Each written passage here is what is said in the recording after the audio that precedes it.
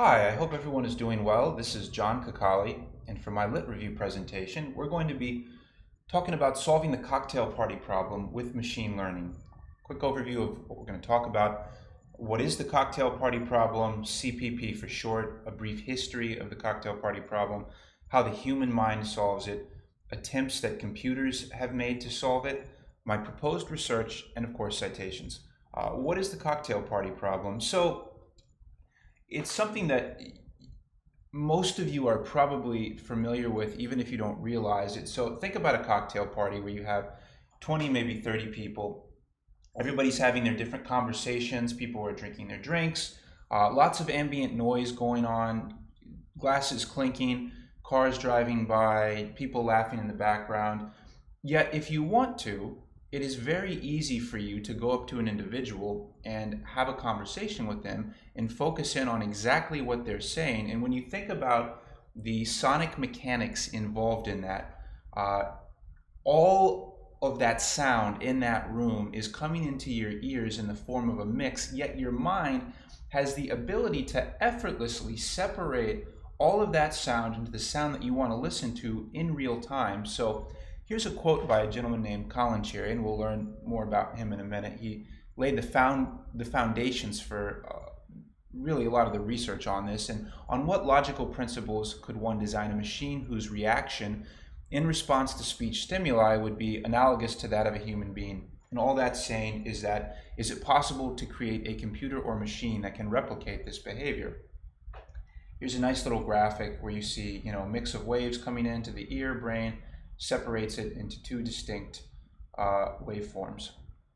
Brief history. So in 1953, Kalanchery, British auditory scientist, conducted an experiment where he put a headphone on people, and in one ear he played various distortional noise, and in another ear he would play spoken dialogue, and he measured how much people could understand of that dialogue while those distortions were going on. And what he found is that people could actually understand quite a bit. And that laid the foundation for the cocktail party problem as we know it today. And over the years, many more studies have been done on this particular topic. As you can see in these fields right here, there have been many attempts to solve this problem. And while a lot of progress has been made, it is not a solved problem in the sense that you cannot roll a computer or a machine into a cocktail party with 20 or 30 people and have it isolate voices in real time. So potential applications: hearing aids, signal processing and biomedical devices, artificial intelligence, robotics, post-processing effects in music and film. The possibilities are many more, actually. So I think it's very important to take a look at how nature solves the problems. Oftentimes, the best science simply replicates nature. So how do humans solve it? And really, the mind solves it in a three-phase process: analysis, recognition, and synthesis. Analysis involves the human mind's ability to segment an audio mix into individual channels or streams. Studies have shown that this separation is typically driven by dichotically opposed speech characteristics. And that's just a very fancy way of saying that the mind uses characteristics like pitch and loudness to separate. So here you have a graphic. Here's the mix and the mind separating it in different waves based on things like pitch and loudness. Also, human vision and correlating visual stimuli with audio stimuli is an important component to the analysis phase. Recognition phase. So recognition involves the mind's ability to identify patterns and structures within these segmented sound streams. The logical principles involved in the recognition the recognition phase of speech patterns would imply that the brain contains a store of probability rankings that enables us to make these predictions and identify these patterns. And it's important to realize that this is learned behavior. So I included the graphic of a baby because when babies are born, they don't have this store of probability rankings.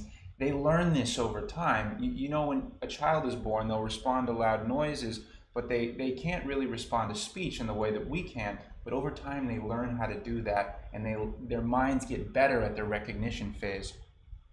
The last phase is synthesis, and that's simply where once the brain completes the first two phases, it actually synthesizes and reconstructs the individual sound wave that it wishes to isolate. And then once it does that, it can focus very clearly on what's being said and process the content therein. So it's important to talk about the challenges the mind has to doing this, and certain distortional effects can create significant complications for the mind.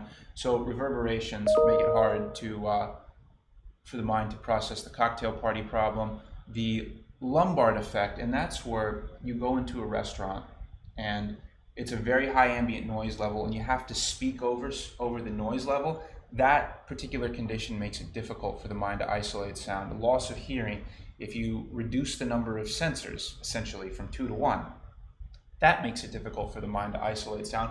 And when a competing sound is in close proximity to the source that you're trying to isolate, that makes it difficult for the mind to process sound. So, how have computers attempted to solve this?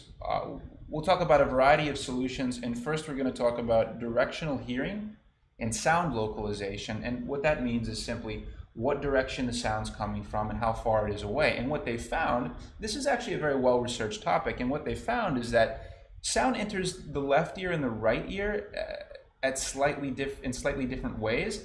And so when you compare things like interaural time difference, meaning the difference, you know, you see these two waves are kind of out of phase, and so when you measure the distance in that, you can use that as well as the difference in the amplitude between the ear, as well as the difference in the spectral difference, and you can get a pretty good idea of where the sound is coming from and where it's located.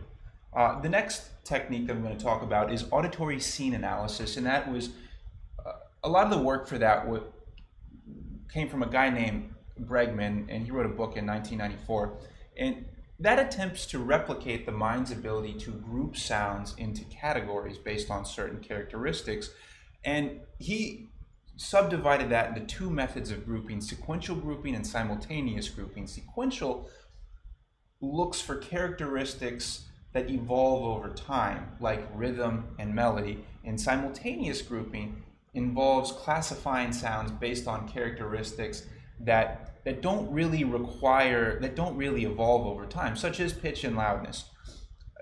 So there are two models of computer implementation for this technique. One is a data-driven analysis, which simply uses raw data, the computers process raw data of the sound's past and present behavior to extract the source. And then there's a really interesting technique that a guy named Ellis, he actually received a PhD for this, and one of the more interesting sources I have is actually his PhD thesis. And he used the data to actually recreate a waveform that he used to predict what the sounds will sound like in the future and separate sources based on that. So here's a little of the math that was involved in that technique, and I thought that was pretty cool. I mean, obviously it's, you know, it's complex stuff, and here's a nice little chart of one of the charts that he was using. So another technique that I've seen in several of your lit reviews is blind source separation. And what that does is that employs Gaussian matrix techniques to separate the sources. They call it blind because in this method, the sound data goes through a transform function and is projected on a new axis so that one can see the various patterns more clearly. And blind simply refers to the fact that this method projects the data blindly onto an axis, meaning that the axis is driven by a blind projection, not there's a pre-analysis of the data and then the axis is determined from that. So there's two types of blind source separation: independent component analysis, which uses eigenvalue decomposition, and principal component analysis, which uses singular value decomposition. And here's just a little bit of the math from that. It's very matrix heavy, and here are some of the charts that get outputs and you have to deal with. So there's some significant weaknesses to blind source separation that I want to talk about. One is that it requires the same number of mics as sources you're trying to separate. So a cocktail party of 30 people, you're going to need 30 mics. So that's kind of a huge amount of overhead. The mathematical framework breaks down when a new audio source joins. So if a new guest just waltzes into the cocktail party, Your whole framework got flipped upside down, and it's very computationally intensive as the system scales in complexity. So that matrix that we saw on the previous slide, that matrix gets bigger and bigger as more and more people join the cocktail party. So obviously there's a critical point where the computer power required to do that, they just didn't have it back in those days. So it is just impractical for environments that aren't carefully controlled or that are very complex. And that's spoken about in these two articles.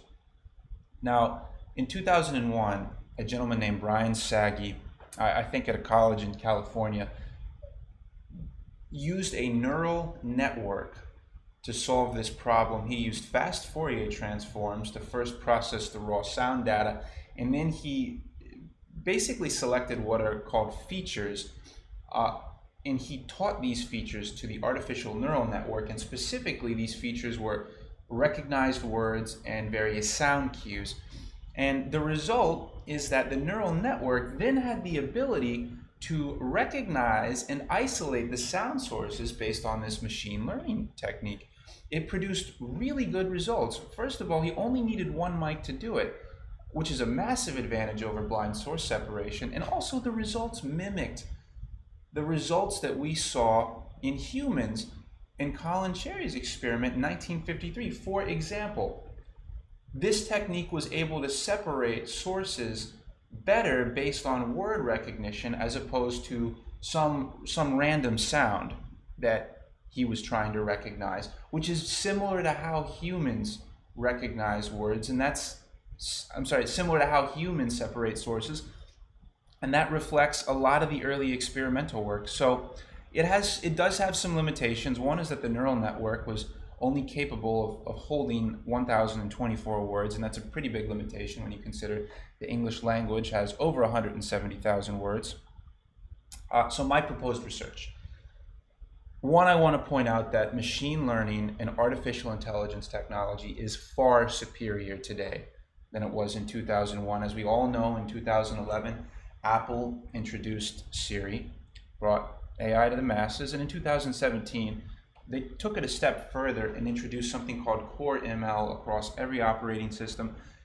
And what that is a framework that allows developers to very easily access the math and functionality that you need to do machine learning. So, and Google and Microsoft did the same thing. So basically anybody who has a computer can access this functionality.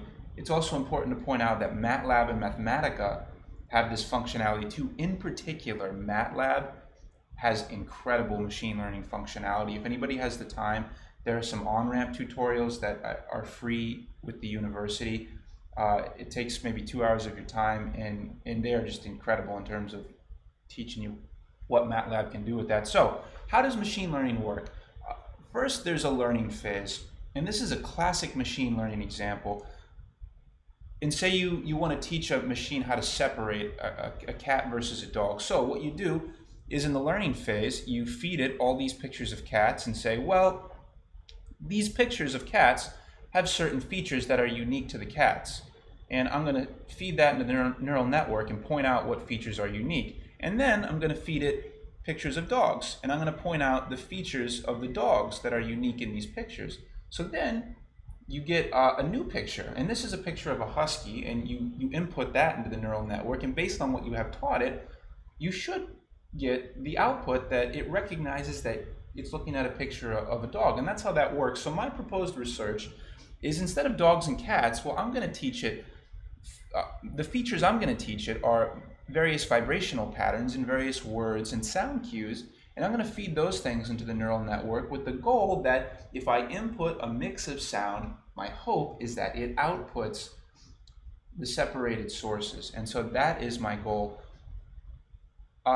One thing I want to mention, just in terms of some limitations, is that this is a problem that has been worked on literally for the last 60 years, and so it would be pretty unrealistic for me to assume that in a month I can come up with a true solution to the cocktail party problem. So I am ambitious, but I also am realistic.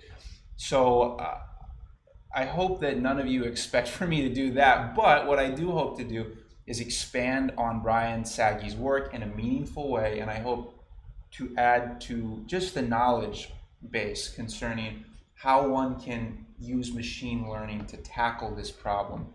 And perhaps I can build on that. So these are my citations, and that's my presentation. Thank you very much. My email is jon.kakaley@gmail.com. If you want to email me any questions at all, please feel free to ask. Thank you so much for listening.